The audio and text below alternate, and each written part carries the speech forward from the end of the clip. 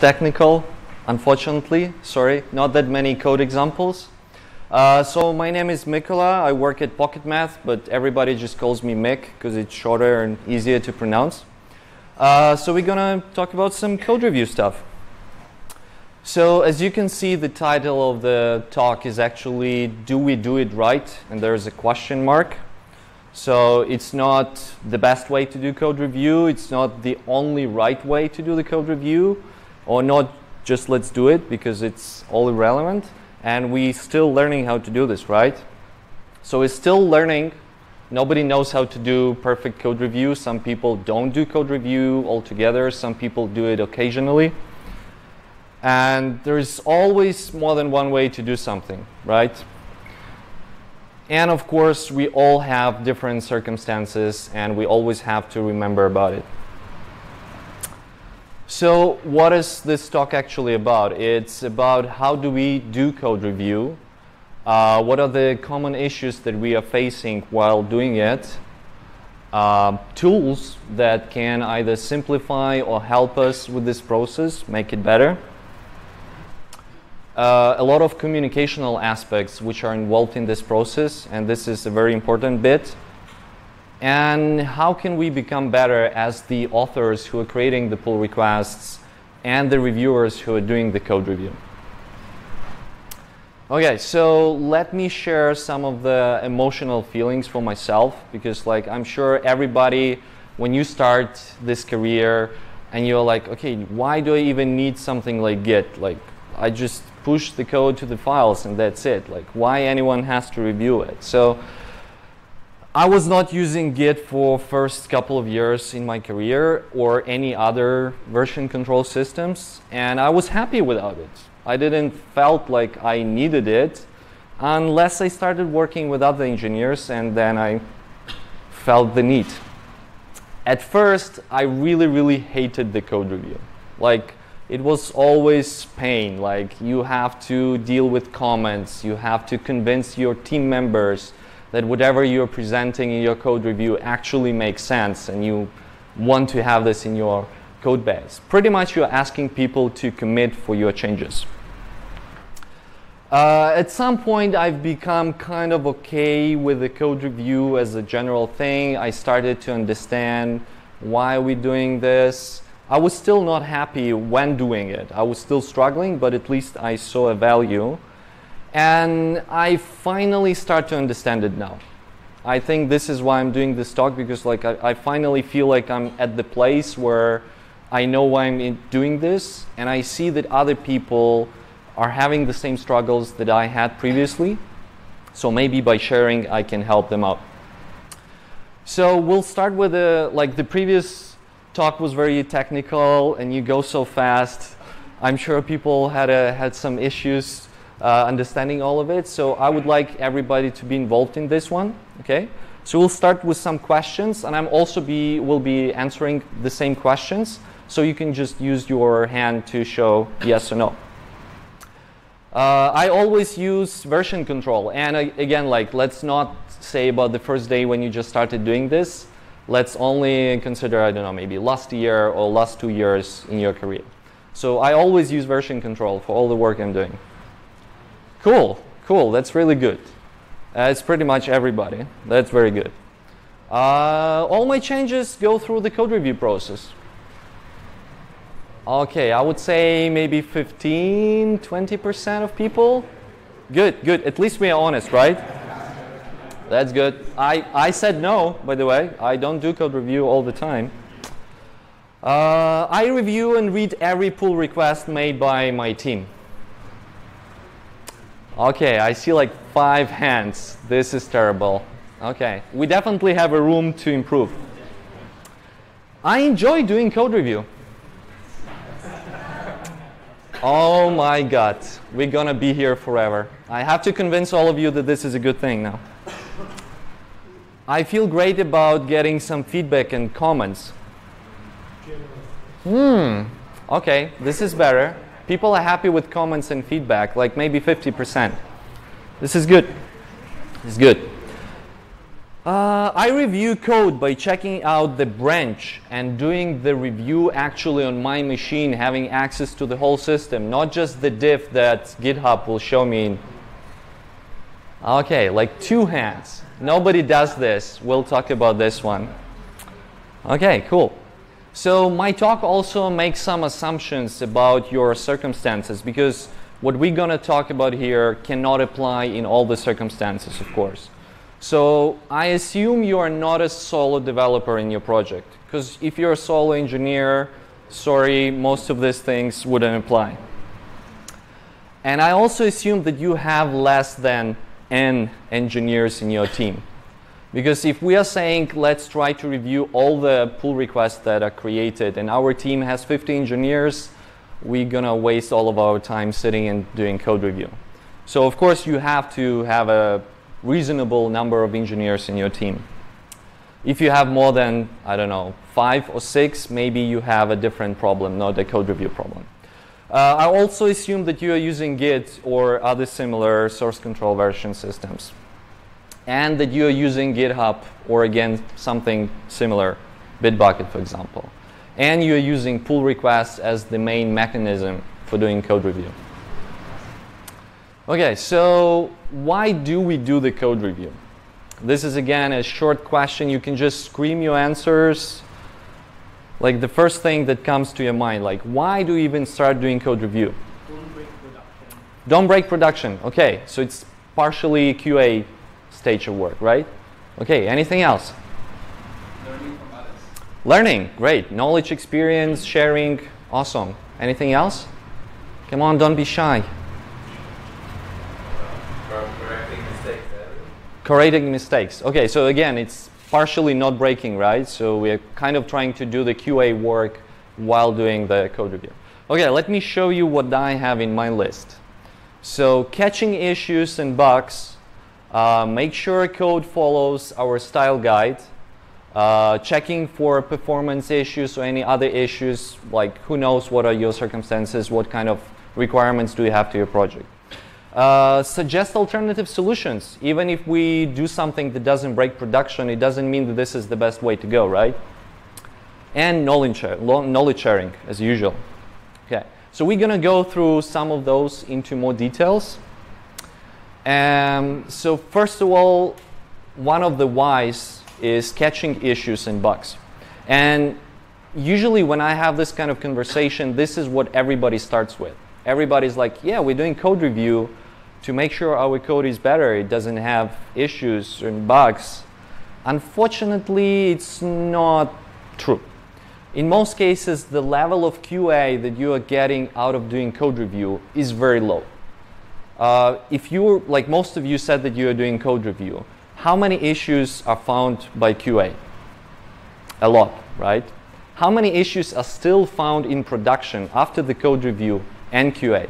Still a lot. So code review, we want to believe that by looking at code, we are smart enough to see the issues. Unfortunately, usually it's not true. When we do code review, we can see just small diffs.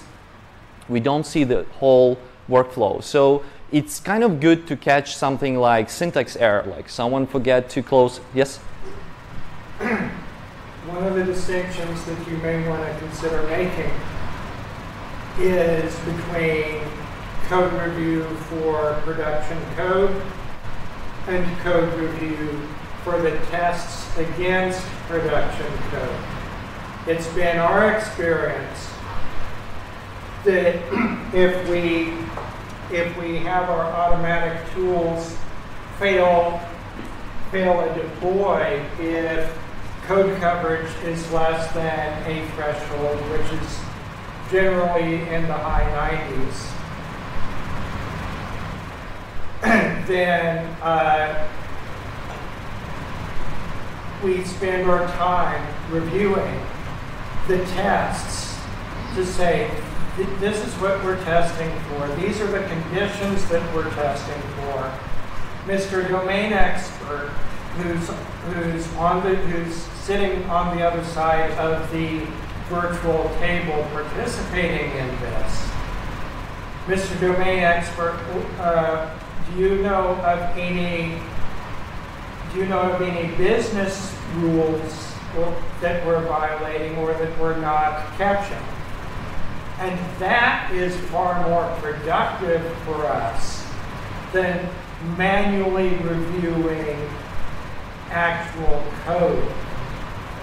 Okay, Yeah, sure. I completely agree. And again, like, this doesn't mean that you don't have to review and that you don't have to try to find issues. This just states that even though we try, we don't have the whole picture. We don't have the whole workflow in front of our eyes. We just look at the dips. So catching like a syntax error, I forgot to close the parentheses, or like maybe I have a possible nil and I forgot to check for it. That's kind of easy and can be done during the code review. But catching integration kind of issues, like we don't have the system workflow, so it's kind of hard to catch those. Okay? So another thing is we try to follow the style guide, some style guide, and this is a lot of comments in our code review comes from here. And I really, really hate when people start doing this, because it's like, especially when someone new joins the team, nobody tells him, nobody onboards him about the style guide, and everybody jumps first in the code review to say like, oh, this is the wrong number of spaces you're using here. Like, oh, we don't use open and close parentheses in this way. So this is something that you have to do, but maybe code review is not the perfect place for that. You can onboard the person, you can have a separate repository with your style guide, and we'll talk about the tools that can be used for this one. Okay? So I'll show you a couple of examples. This is the only code that you will see in this presentation. This is just a couple of simple examples where we can just see what kind of issues can be highlighted during the code review. So does anyone see any issue in this one? Yeah, just typo, right? It's supposed to be a box and we have a backs. So this is simple. We can easily look at this method. We don't need to see anything else in the system. We don't even care, is it like a web application or whatever, it's fixable. This one is a bit trickier. Again, anyone wants to guess what's the biggest issue here? This is not about syntax, by the way. Yeah. Well, the tricky part here is the map. As you can see, we're using where, so I assume it's an active record model, and we only need ID, so we can use block, for example. Another good issue here is the name of the method says items, but we're actually only returning ID of the item. So maybe the naming issue here, maybe the method should be called item IDs instead. This one is just everything. The name of variables are wrong. We use different parentheses and multi-line code, and it's just crap. It's really easy to poke at this code and says it's crap and leave like bazillion messages. And we can use a lot of tools to automate this. And it makes our life much simpler. We can use Rubocop. Hound CI is a great tool where you can specify your own style guide, or use just the default one that Hound specifies, which is pretty good. We can use Code Climate, etc. And believe me, receiving messages from the bot is way, way better than receiving them from your team members. Because if you forget to put the space in the right place and the bot highlights this, you just go and fix it. You don't have any emotions around it, right? But if the same person comes again and again and says like, come on, Mick, how many times do I have to explain, put the spaces before and after and whatever. So yeah, use tools for that. For tests, hopefully you have continuous integration. So when you look at the PR, you already know if the tests are passing or not. You can also use GitHub templates. You just have to put the file called pull request template into the root of your Git repository. Every time you create a GitHub pull request, it will just automatically pull in a lot of data. I have a screenshot of an example that we're using currently. So every time I create a new pull request, it already has like a bunch of items for me, the place where I put the ticket, the place where I put the logic explaining why I did this change. I can do a checkbox to specify which parts of the system I have changed. I can put screenshots, etc. So let's try to make our pull request as descriptive as possible. So this is a different type of example, and you can try and find some issues in it, but I would have to say it's completely useless. Why? What can we tell about this code just by looking at this one small bit? Just imagine this is a pull request and this is the diff. This is the only line added in this pull request, for example. Unfortunately, we cannot tell what's going on here. We don't have the context. Why are we skipping it? In which cases do we not want to skip it? Why we only skip it for the delete? What's going on? So some of this context we can get out of the pull request description, maybe from the git commit message. Maybe you actually have to go and look up the ticket assigned to this pull request. But in general, it means that you need to get some context. Whether you get it, it depends on your case. Okay? So another good example. I have existing method, and for some reason I've added this line at the top. Same scenario. I don't actually change the business logic. Code looks legit. It will definitely work. I don't think it will crash. But why I'm doing this? What would be the end result of this? Maybe some of the workflows will stop working because it's okay to skip name in some of the cases. Who knows?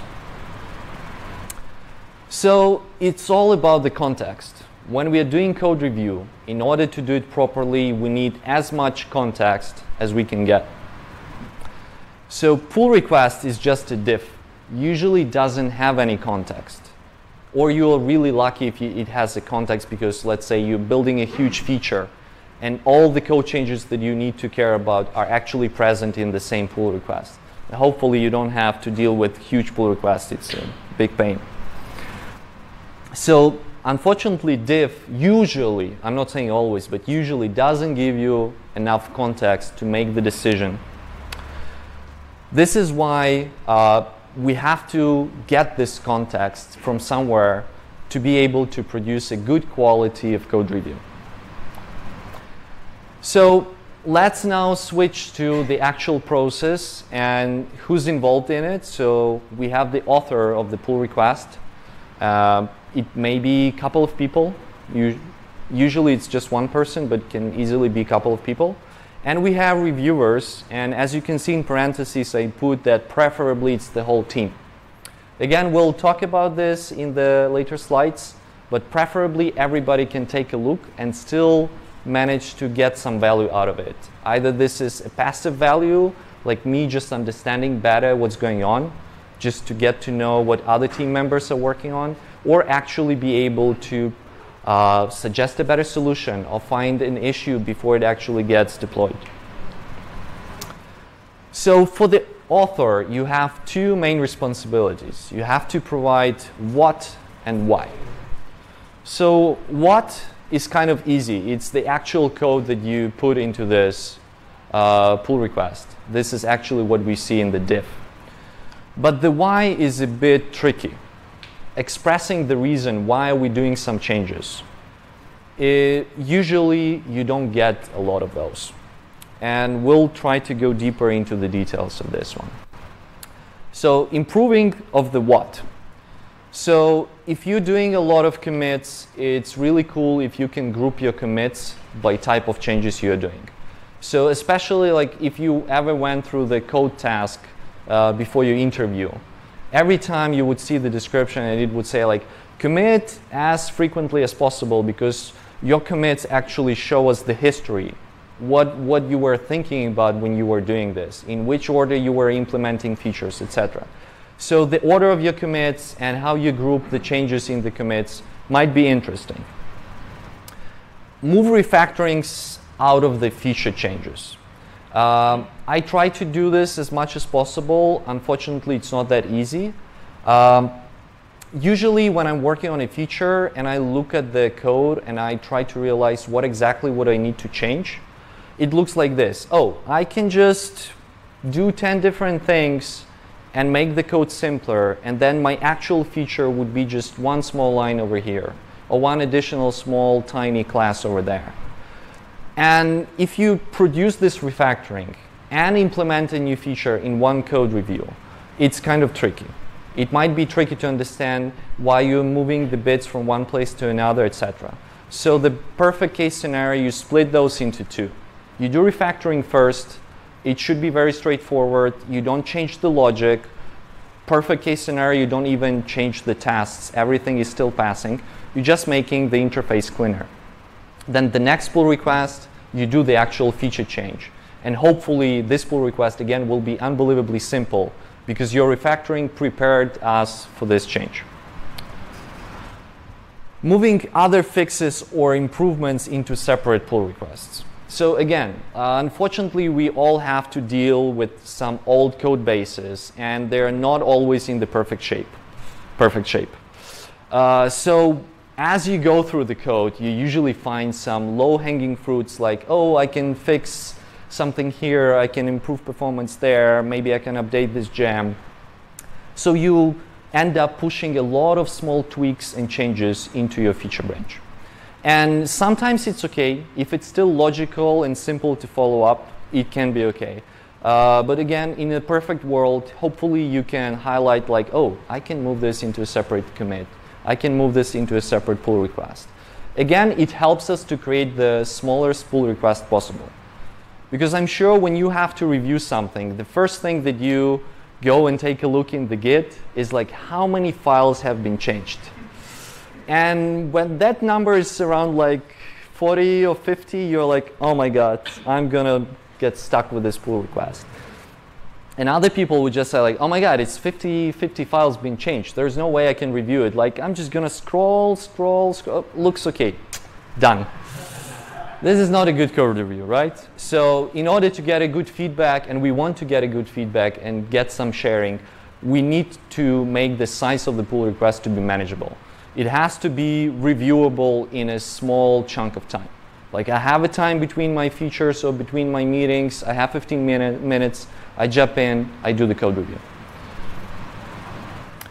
So now we'll talk about whys. And like, so why are we actually making the change and how to express this in the best way? So commit messages. Commit messages are important. Maybe they're not that important during the code review itself. But what happens after it's already merged and like 2 months later we have a bug in production and we go back and we take a look at the Git blame and we see a commit message and we are like, yay, maybe this commit message will tell me something, and the commit message is like fix spec or fix that, fix again, fix broken spec, etc. You know all of those commit messages, right? You have a bunch of them. We tend to use those short messages because the 10th commit that you do to fix spec, you don't have the nerve to spend proper time putting in a good commit message. You would do something like fix this shit, boom, go. So even if you do have a messy commit messages, because it will happen eventually, at some point you will have a crappy commit history. In pull requests, you can do this in the UI, which is unbelievably easy, or you can do this in using your Git.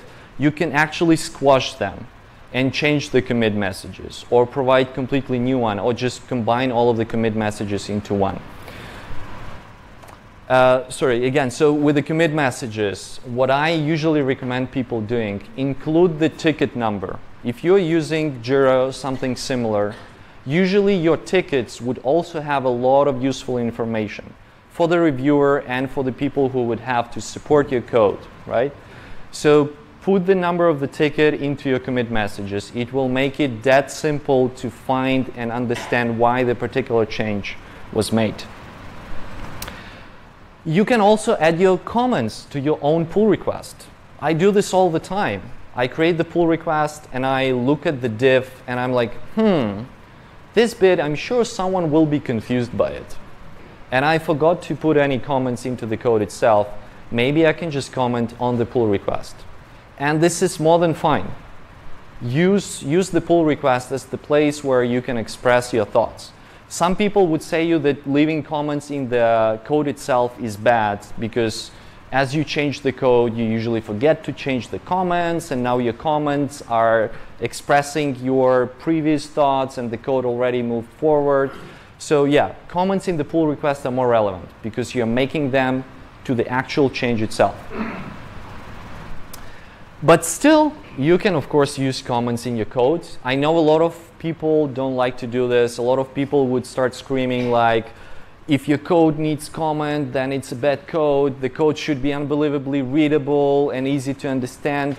Yes, in ideal world, that might be true. Unfortunately, we are not in an ideal world. So don't be shy, put some comments in. And small versus big changes. Again, the smaller the change, the easier it is to understand why it's made, what are the implications, etc., etc. So try to always keep your change as small as possible. It's easier for you, it's easier to whoever is reviewing your code.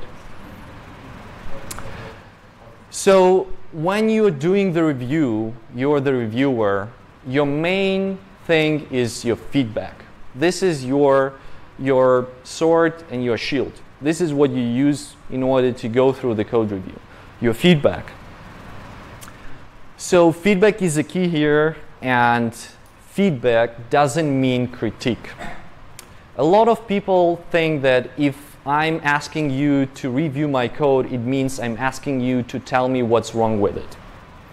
That's usually not the case.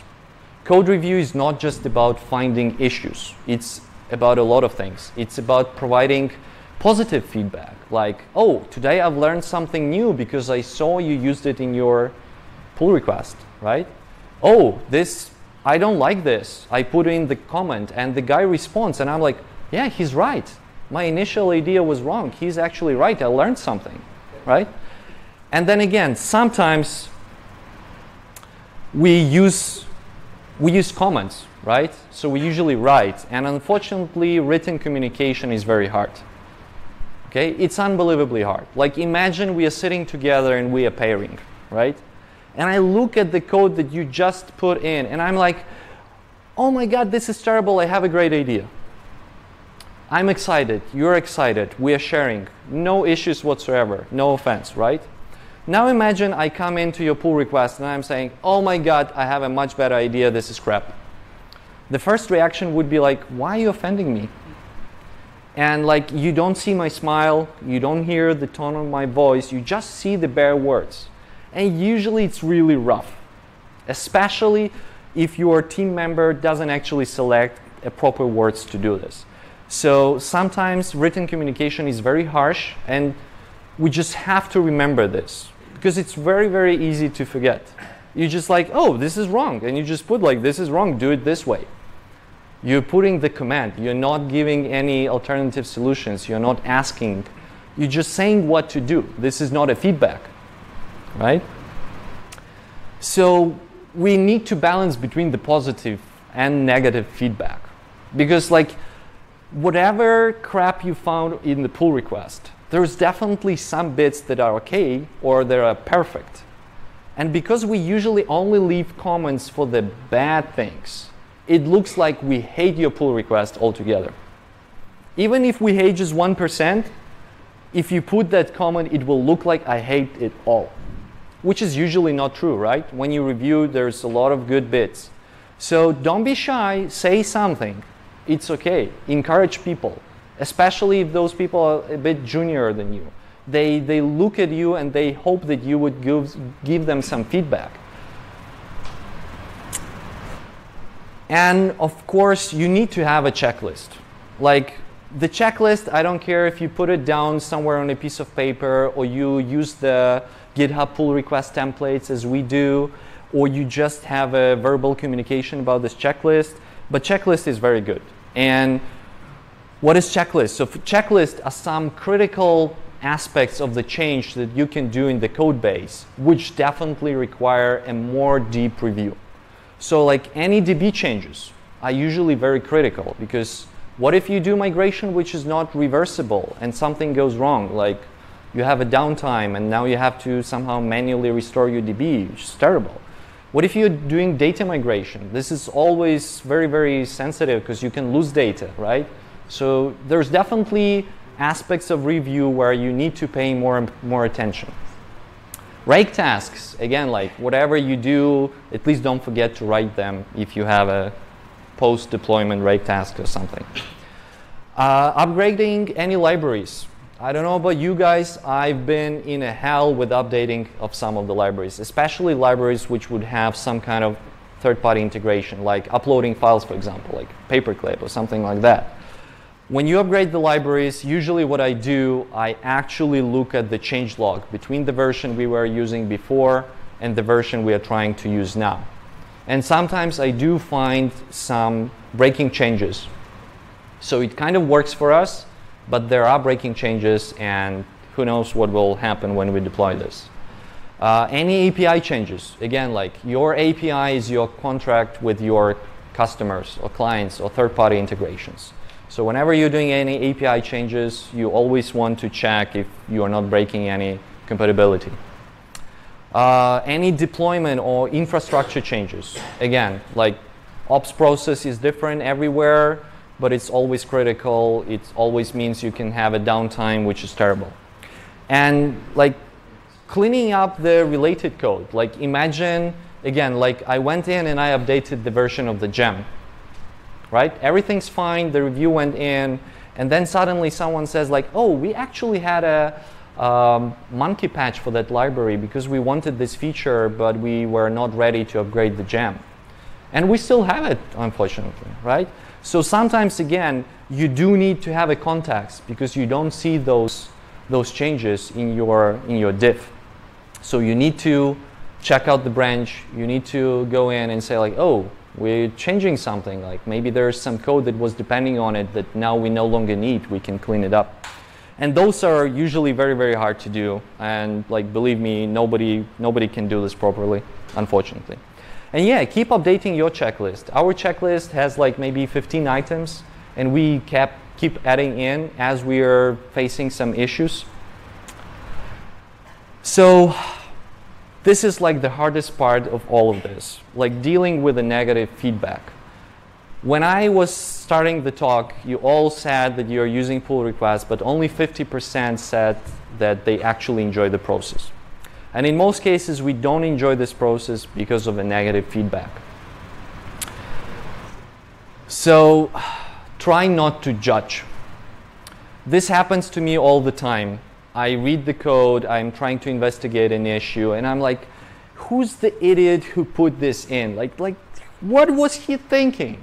And then I do get blamed, and of course it's my code.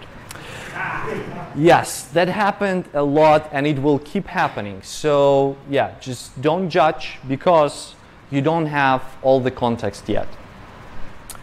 Try asking questions. Like if I'm looking at something and I know for sure that this is a terrible solution, I can easily go in and say like, this is crap, do it this way. But this will be very, very harsh for that person. Maybe that person was in a rush. Maybe that person is very inexperienced yet. And by giving this feedback, I'm pretty much killing the morale, right? But it's so much easier and so much nicer just to ask a question. Saying like, what do you think about changing it to, and you present your solution? Or have you thought about this way of doing this? Or what was your reasoning behind this idea? Try to engage people into conversations. Don't just say no and give options. In a lot of cases, what people would do, if they see that something's wrong, they will just scream about it. Like, this is terrible, this will kill our performance. Or, this is terrible, this opens up some security vulnerability. But in a lot of cases, the person who's leaving that comment doesn't actually have a better solution. And if you don't have a better solution, you have to be very, very delicate with this. Because by screaming no, you're saying, oh, you're stupid, I know it better, when you actually don't know it better, right? So you're not sure. Maybe the person is already aware that this solution has some drawbacks. But because there is no better solution and nobody can produce a better solution, this is what you end up dealing with, okay? Suggest alternative solution. If you see that something's wrong and you do have alternative solution, present it. Say like, send the links. It doesn't even have to be your solution. You can just say like, hey, I'm following this cool guy and he posted this cool blog post that actually highlights the better way to do this. Share this. Actually post a link. Let the person get to your level. Don't try to be a smart ass like, I know this, you don't, so you suck. No. Share. Start the conversation instead of just commenting on each line. So sometimes when you look at the diff, the number of things that you would like to change is so huge that you actually end up commenting on pretty much every line of code. This is a very bad sign. This is a red flag. That means stop reviewing right now and go talk to that person. Maybe there was a big misunderstanding and the person is actually trying to solve a different issue, or the requirements were set incorrectly in the ticket, or something like that. So if you see that the amount of communication will be huge, it doesn't make sense to continue it with the comments. First of all, because it's non-productive. Second of all, as I said, written communication is very hard, and having a dialogue in a written communication is just terrible. So just go talk to a person. If the person is remote, thanks God we have a lot of tools to deal with the remote calls, etc. So usually if something's wrong, it means you don't have the whole idea or the whole list of circumstances around you. So you always have to take circumstances into the consideration. So again, circumstances are part of the context, right? So imagine we have a terrible deadline. We have to deploy it like right now. And you start telling me like, maybe we can change because I don't like the naming. Like, this is not the time. I need to deploy right now. We can change the naming at any point. Just like come back to me later and we'll talk about this, right? So circumstances are very important, and they build this context around your change. And the context can be very different. Like, what is the source of the original code? Let's say I'm backporting a feature from a newer version of Rails back to my old project, right? I'm actually introducing this code, but I am not the author. I don't want to change it. I want to keep it as it was in the Rails, even if I don't like the naming there, or the space are not in the right way. Who cares? This is not my code. I'm just moving it, so I'm not going to change it. Time and complexity constraints. Like, sometimes we just don't have time to deal with something better. Sometimes we have to rush and produce the value right now, right? Sometimes the complexity of the change is too big, and we don't want to spend too much time on this, because every change has its value, right? If I'm gonna go in and say like, oh, we have tabs in our code, I'm gonna remove it and put spaces in. Maybe it's a good change, but does it actually produce any value for us? Does it improve our quality, stability, performance? No. So if you made a mistake and put a tab instead of two spaces, it's okay to fix this one line. But asking someone to go back and like do a bunch of crazy changes just because we would like to see it this way might not make sense. So always think about the return of investment. What we will actually get out of this change. Is it going to be more readable, more maintainable, more testable? Those might be the values that we might spend some extra time in order to get those. What if I'm building just a proof of concept, right? I'm sure that the level of review and your comments would be completely different if I would just say, this is proof of concept. I might just remove this completely tomorrow. Or if it turns out to be a nice idea, I will keep working on it, I will keep improving it, right? Same with like minimum valuable products. The level of your review would be, again, different. It's no longer just a proof of concept, so it has to work. It has to be somewhat readable, maybe not very readable, but still. It has to actually perform, because if it's going to kill our servers, it's not a good value. So there's a lot of danger of giving this negative feedback if we don't take into the consideration all the possible aspects. So we are demoralizing people. right? If you keep submitting your PRs and getting the same stupid comments, you're just killing people by this. People start being afraid to do this. It's counterproductive because instead of actually getting the value out of it, you're demoralizing people. It doesn't encourage an open environment. So by open environment, I mean environment where you can easily express yourself, where you can submit a pull request, and if it's crap, people will give you a proper review. They would say like, I like your intention, I like what you're trying to do here, but this is not the right way, or this is not the right time. It also limits the knowledge sharing, because if you just saying no, or just blindly suggest another solution without explaining why you're doing this, then technically that person will do the right thing, but it might not actually share the knowledge. So the person might do the code change without actually understanding why this is a better way. Another problem that I see a lot is the senior versus junior. So by senior and junior, I mean it can be the level that you are on, or it can be number of years that you have spent working on the project, so you know the domain or you know the product. So for seniors usually feel like they have to provide a lot of feedback. They kind of feel like that if a junior engineer submits a PR, it's their responsibility to come in and just crush them, to show them that they know nothing, they have to learn, right? And it has to be negative, because positive, like, yeah, he's learning, so he needs to produce some positive results, but I'm gonna highlight the negative stuff.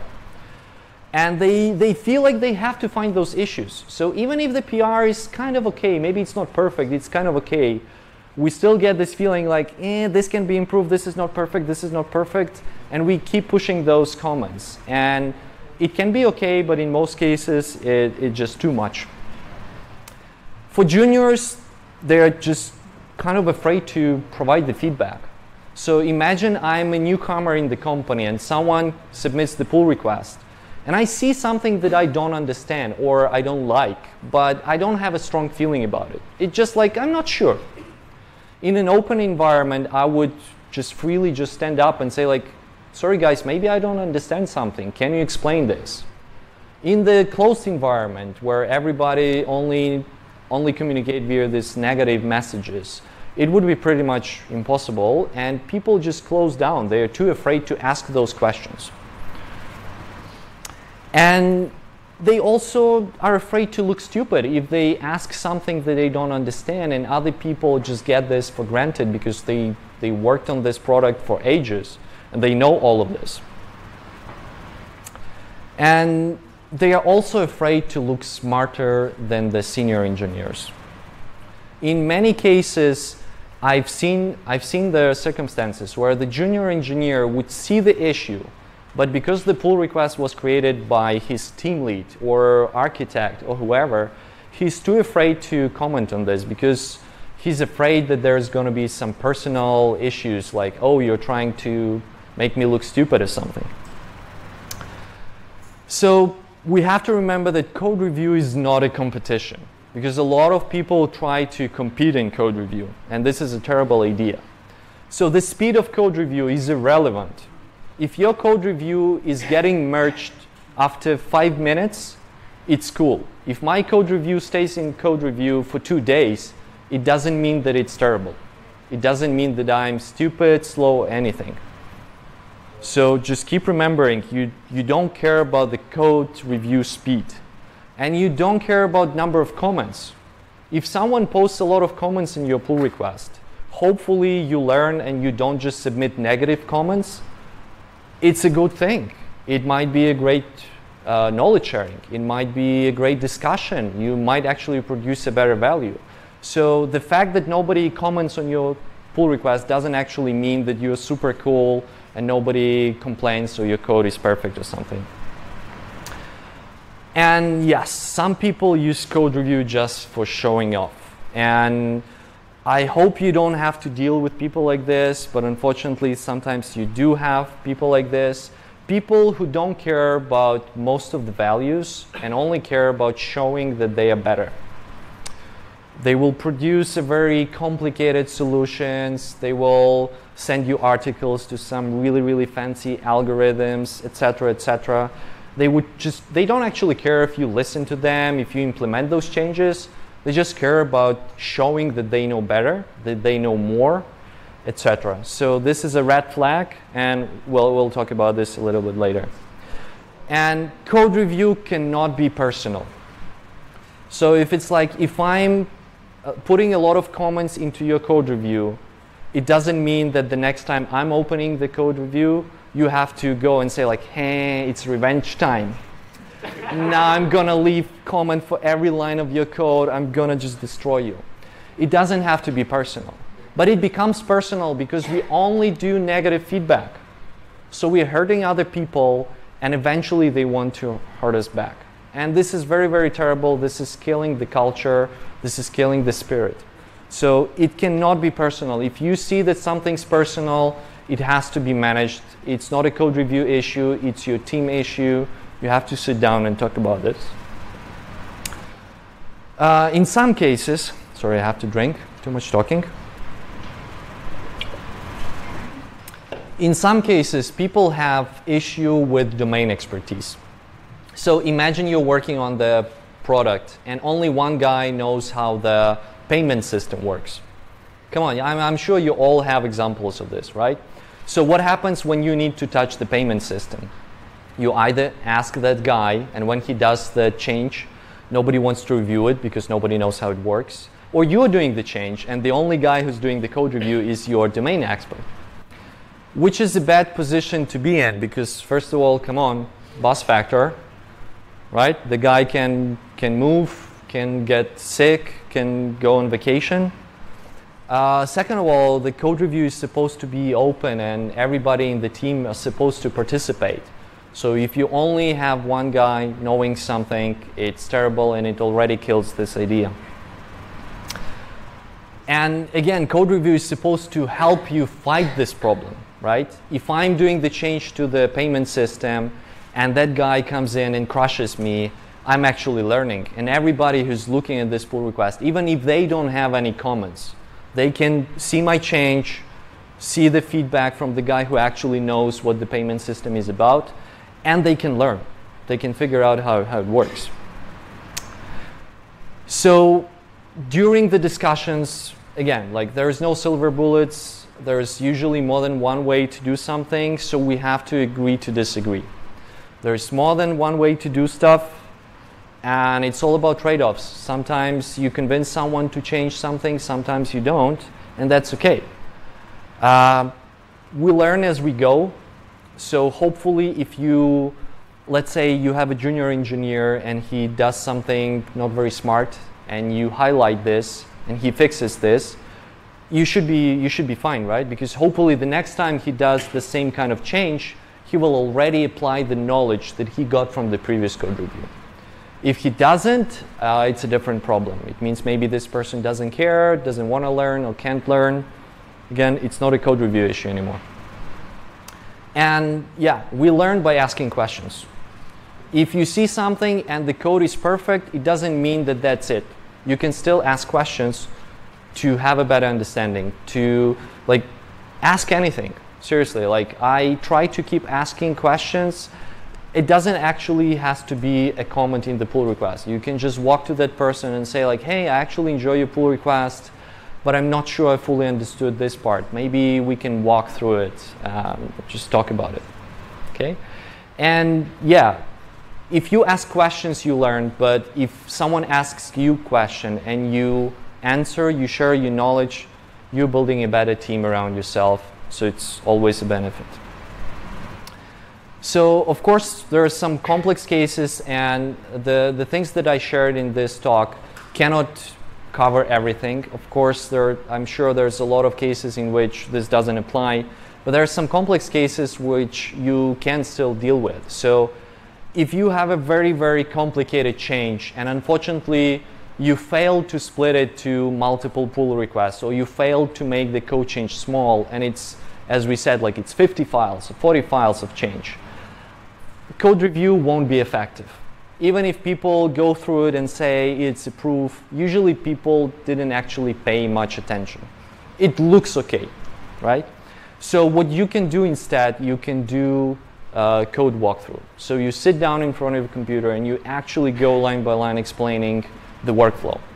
Not just looking at the code, explaining the whole workflow, people asking questions, and it's really cool and it's really powerful thing. In-person communication versus flood of comments.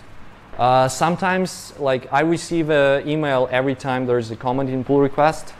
So if I see there's a pull request and there's like more than, I don't know, 10 emails already, it means maybe we need to discuss this outside of pull request. Because again, written communication is terrible, a lot of people asking the same questions. It's not real time, so I can ask you a question, you respond in an hour, I already forgot why I was asking this, etc. So just taking everybody involved in this, spending 10 or 15 minutes talking to them is usually way more efficient than continue this huge discussion.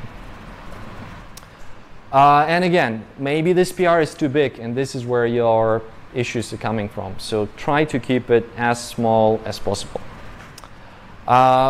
In other cases, you might have suggestions or questions which are not actually in the scope of this ticket, right?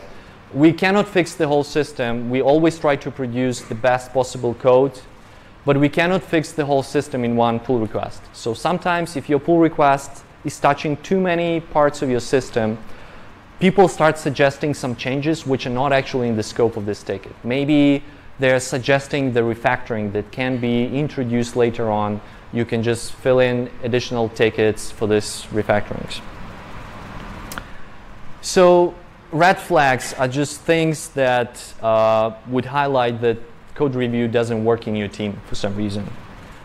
So people committing straight to master, I don't think I need to explain that this is a bad idea.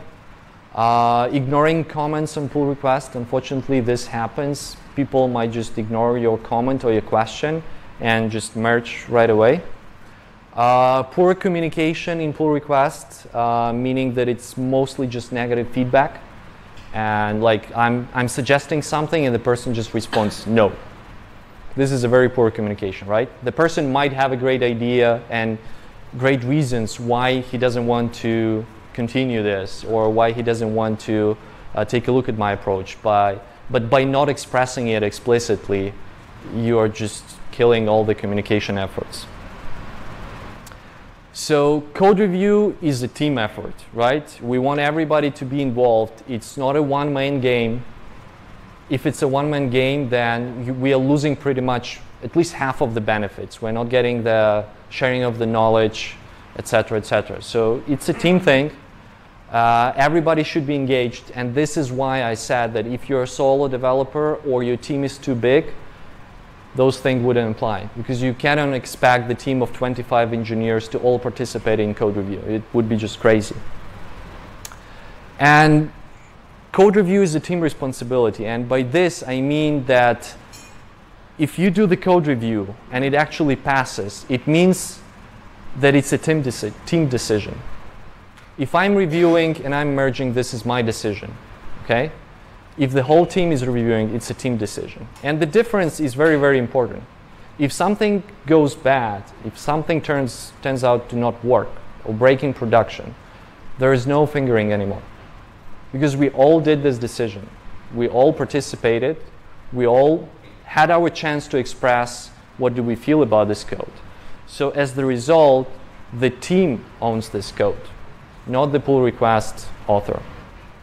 This one is very hard because most people would never say yes to this. Most people would say like, I don't like his code. I don't want to be responsible for his code. But again, this is not the issue of code review. This is the issue of your team members and communication. This is a team sport. So the best case scenario, everybody's involved, everybody commit, everybody's responsible. If something goes wrong, everybody just jump in and fix it. There is no fingering and saying like, this is your issue, I don't care about this. So as a summary, sorry, I didn't expect this to take so long. We have to try and learn to understand each other. We have to respect each other. This is again about negative and positive feedback. We have to respect each other, and we have to help our team. By helping our team, the team is helping you. Code review is a team sport. Thank you.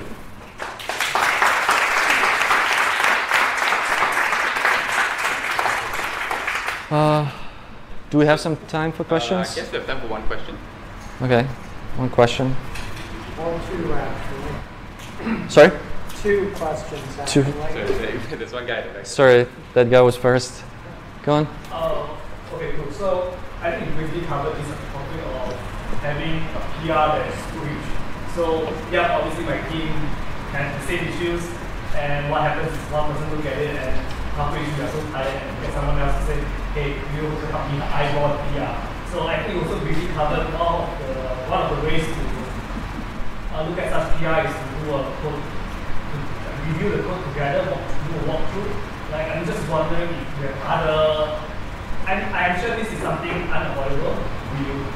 Like there are bound to be some features where it's so huge and you have to push at one go. So like, do you have any other suggestions? Let me repeat the question because I'm not sure everybody would hear it. So the question is, what do you do when unfortunately your PR is too big and people are struggling to review it, right? So if you already are in this situation, I would say it's too late to change anything, right? So this is something that you have to do during the planning. When you're planning this feature, when you even start thinking about it, you have to think, is it possible to split it into the chunks? Is it possible to implement this in phases? What would be the minimum possible and valuable piece of software that I can deliver that would produce some value without building the whole thing in one go? If you have to build the whole thing in one go, then again, like sometimes what we would do PRs for other PRs. So you create a feature branch, right? And let's say you have to change, I don't know, like you have to do database changes and your API changes and some business logic changes, okay? So you create a feature branch and then you only do the DB changes. You create the PR against the feature branch, not your master or development, right? Then on top of that, another person can do a change for API, another pull request for something else.